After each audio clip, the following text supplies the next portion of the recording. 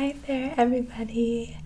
So today, we are going to be cooking. Well, I already made them. This is filmed after I made them, but I'm going to be showing you how to make these eclairs, which look so good. I haven't even tried one yet, but we are going to learn how to make them together. I got this recipe from a video I saw on YouTube, so this isn't my recipe or anything, so I'll link the video and his recipe link down below. But yeah, this was definitely a process. I've made some mistakes when I made these, but I'll tell you kind of what I did wrong, and I ended up remaking the cream inside, and I think they turned out really good. They look good, so I hope they taste good. But let's just get into this video.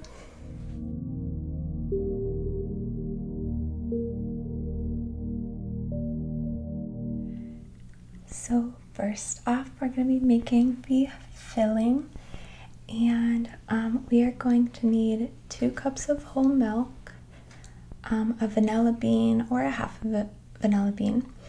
It says we need 6 egg yolks, 2/3 cup of sugar, 1/4 cup cornstarch, and 1 tablespoon of cold unsalted butter.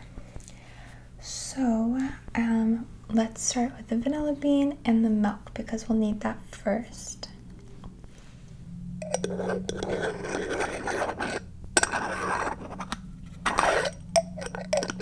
I love that sounds.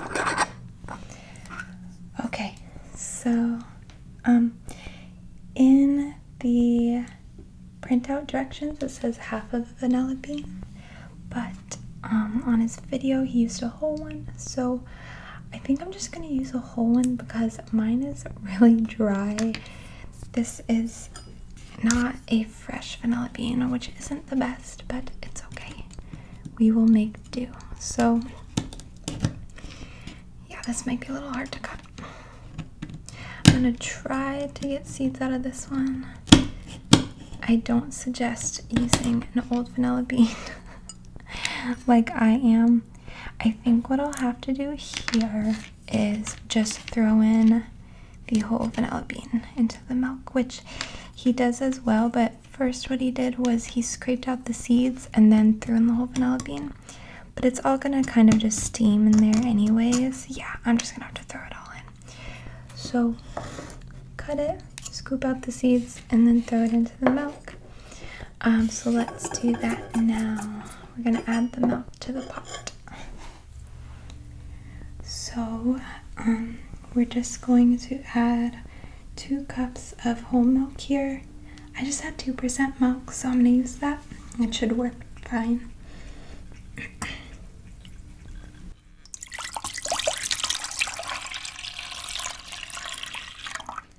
And then we add the vanilla bean and its seeds.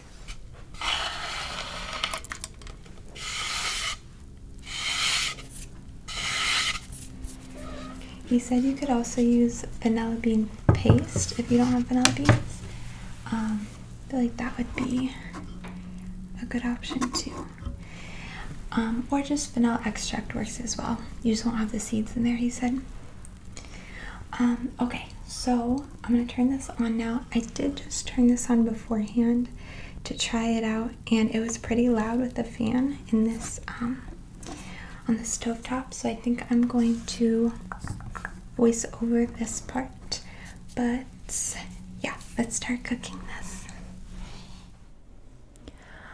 Okay, so just gonna whisk this, and we're just gonna bring this to a boil, and then immediately when it comes to a boil we'll take it off the heat.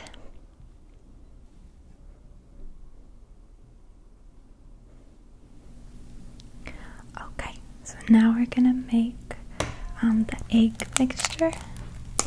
So go ahead and separate 6 eggs, and we're just gonna be using the egg yolks. So you can save the egg whites for whatever else.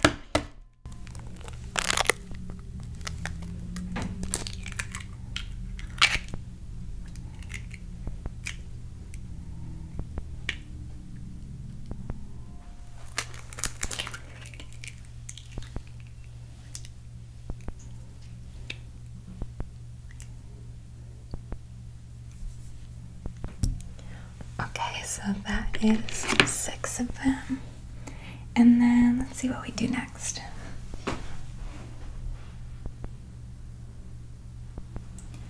Okay, so we're supposed to whisk the egg yolks with sugar. Hi, Bubba.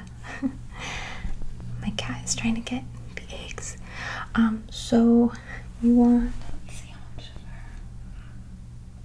sugar. 2/3 cup of sugar. So let me get that right now. Let me wash my hands first. Okay, so we're gonna put the sugar in now.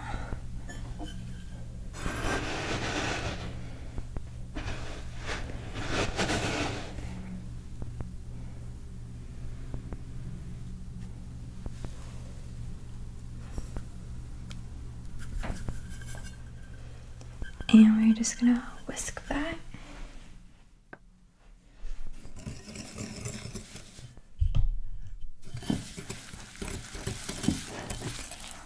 So this was the point that I was supposed to add the cornstarch.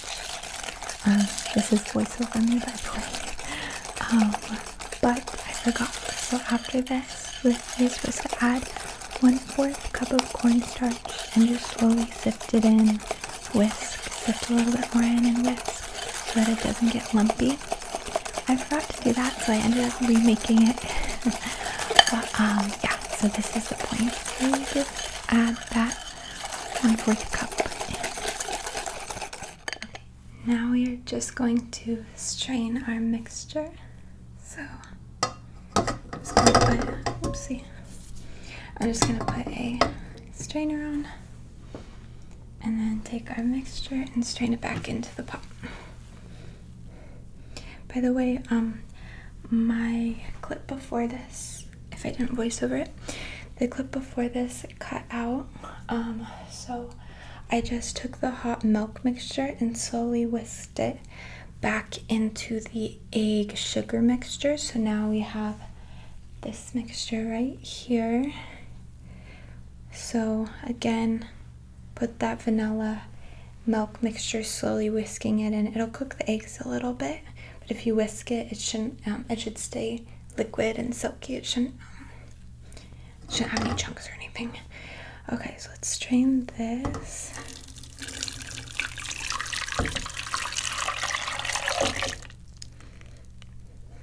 And I want all those vanilla seeds. Let me see if I could get them out.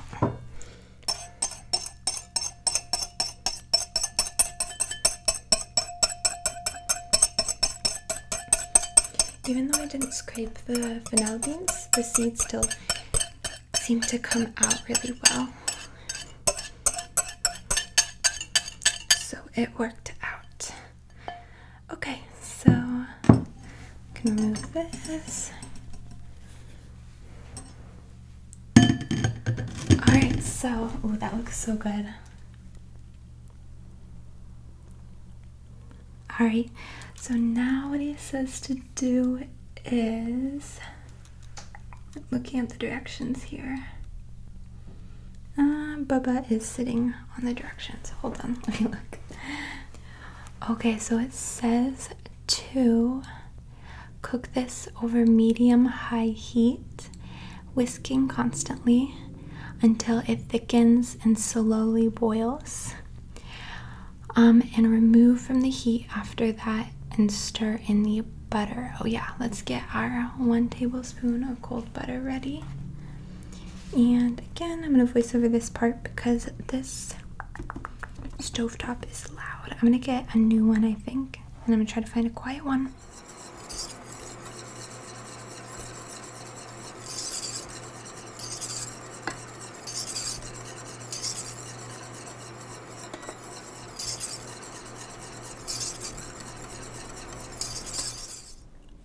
Okay, so now that this is all mixed, we're just gonna cover it up in a bowl or such.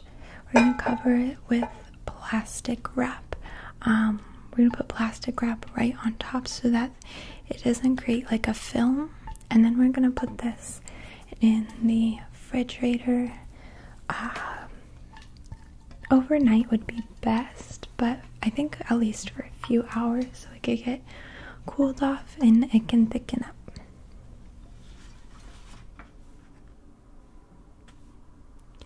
Okay, so now let's make the pastry dough. So we're going to start out with 1/2 cup, butter, or 113 grams unsalted butter, and 1 cup of water, and 1/2 teaspoon of salt. If you're using salted butter, just eliminate the salt that you're adding in. And then 2 teaspoons of sugar. And we're just gonna mix this in a pot and bring it to a high heat. Bring it to a rolling boil on a high heat.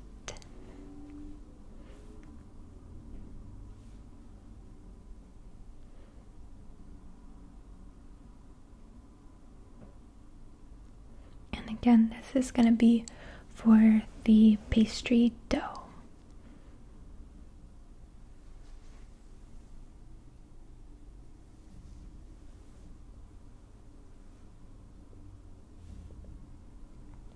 Now that you've taken it off the heat, add in 1 cup or 128 grams of flour, just all-purpose flour, and stir for about 60 seconds or 30 seconds to 60 seconds until it combines and it should look more like a dough.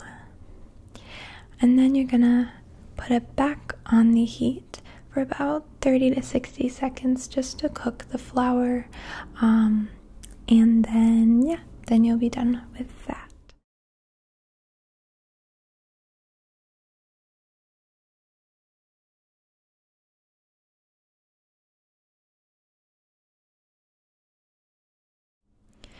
Now we're gonna put it into a stand mixer.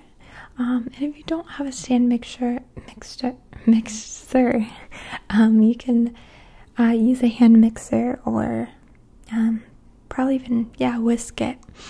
So we're gonna add in 4 eggs, 1 at a time, on medium speed here, and just crack those in. And this will be our last step for the dough, and we'll pipe it after this onto a baking sheet.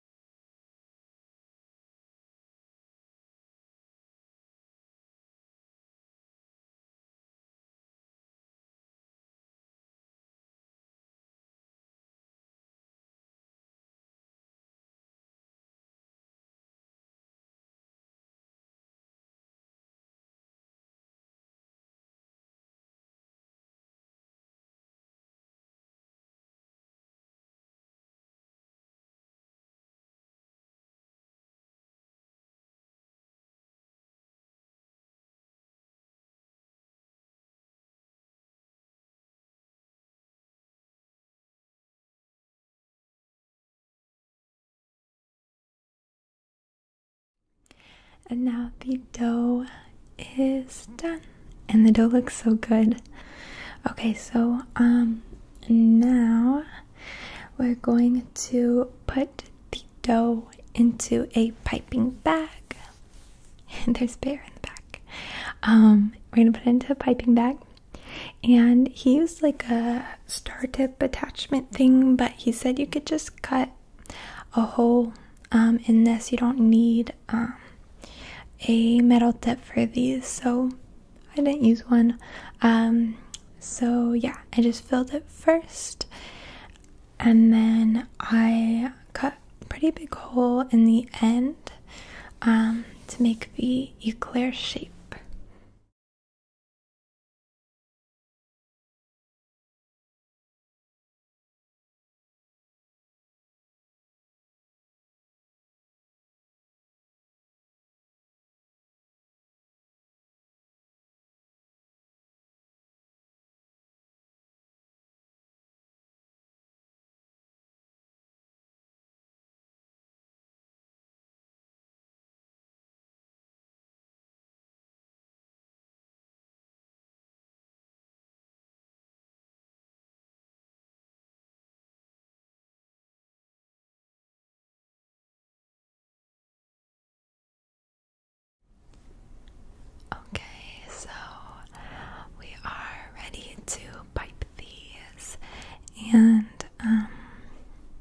just put some parchment paper down, and he said that you can put a little bit of dough on the cookie sheet to help it kind of like stick down, and it helped a little bit.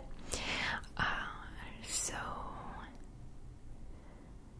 yeah, and then we're gonna pipe these out into our eclair shape.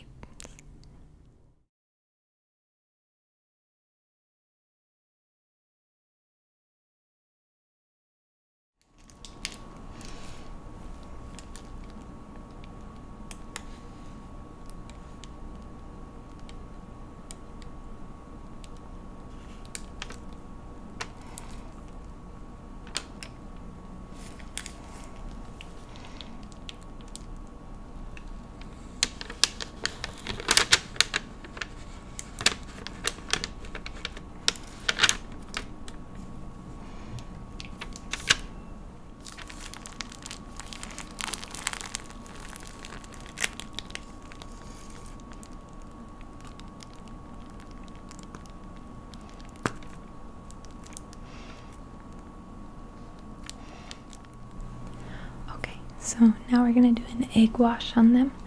So this is just 1 egg plus a tablespoon of milk mixed together, and then we're just gonna brush it with the egg wash and kind of smooth out any parts that are maybe sticking up, just so that nothing burns and it's all one cohesive shape.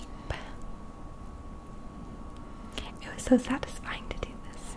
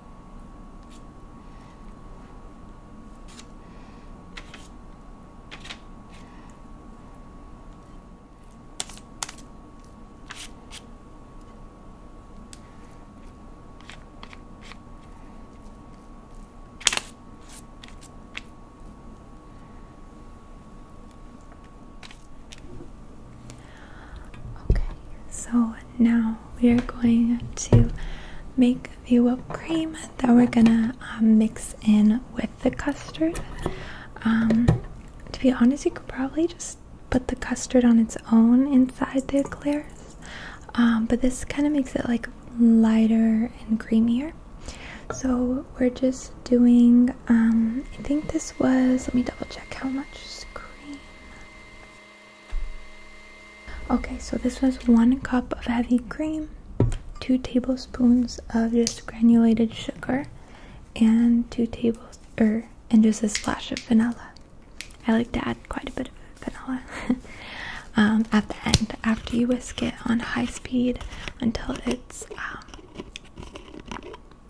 whipped cream consistency. And I just mixed it for a minute more just to combine the vanilla in.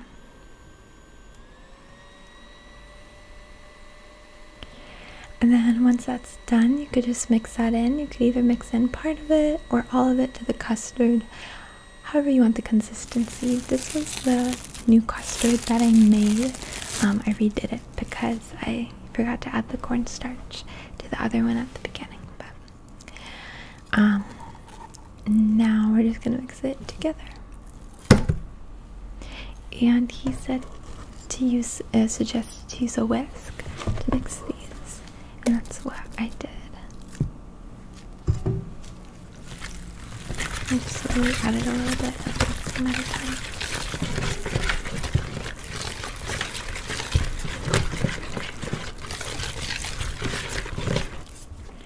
And that is it. And I tried a bite and it was good. So for putting this into the eclairs, he used this piping dip right here, so I got one. It was really cheap, maybe like $5. But to be honest, it was kind of difficult. It was difficult to get out. I don't know if it's because the cream was just, or the custard was just really thick or what, but another thing he said that you could do, which I'd probably do next time, is just cut the eclair in half, or like almost in half, and then just put the custard in, and then kind of like close it over, if that makes sense. I feel like it'd be a lot easier than having to use a piping bag, and yeah, it was just kind of difficult. But yeah, and then I just made the chocolate here for the top, the chocolate ganache, and it's 5 ounces of chocolate, and I used the dark chocolate. This was only 4 ounces that I had left, so that's why I have like some chocolate chips on the side that I added to it. You can use either dark chocolate or some of the organic chocolate. And I'm gonna mix that with, let me see here, half a cup of hot cream. So you're just gonna chop this up and then put it in a bowl with hot cream to melt it.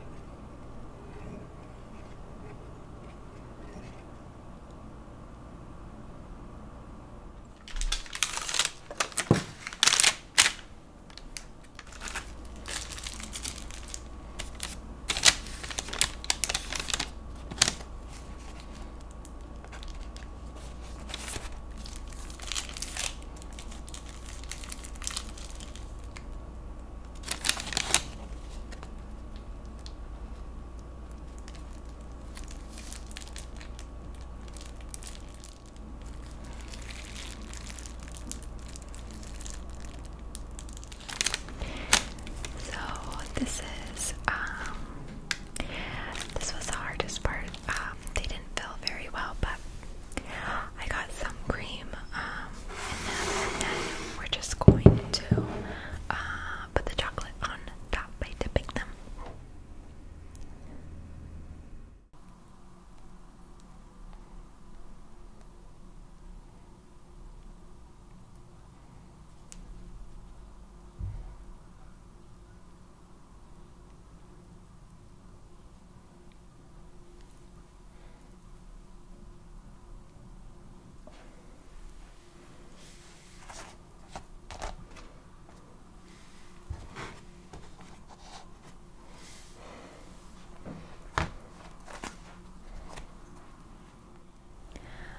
Loved the texture on these. They were like soft on the inside, but the outside was very like crispy, had like a crisp to it.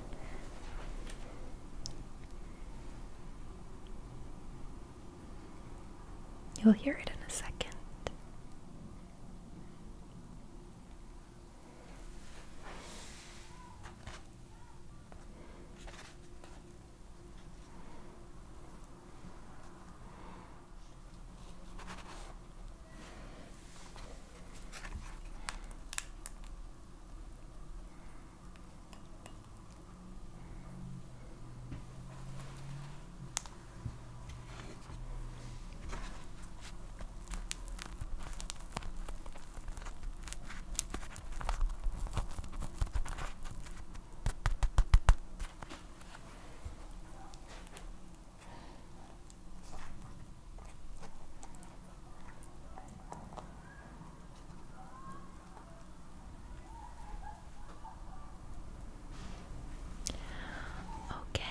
So once you've put the chocolate on, we are all done. It was definitely a process, and I've learned along the way what to do and what not to do. But they actually tasted very good in the end. Okay, you guys, they are all done. The chocolate's still not set, I guess, but I wanted to try one of these.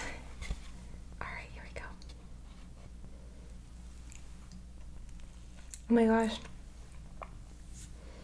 the dough by itself is so good. It's almost like, it's kind of the texture of a croissant, but it's like sweet. And I didn't do a great job at filling them with the custard, but I think I just had to fill them a little bit more and take more time with that, but they taste really good. I'm really happy about it. It was definitely a process, but I think next time I'll know exactly what to do. And yeah, so I hope you enjoyed this video. Go watch the video I put in the link for the recipe and everything. But I will see you guys next time. Bye!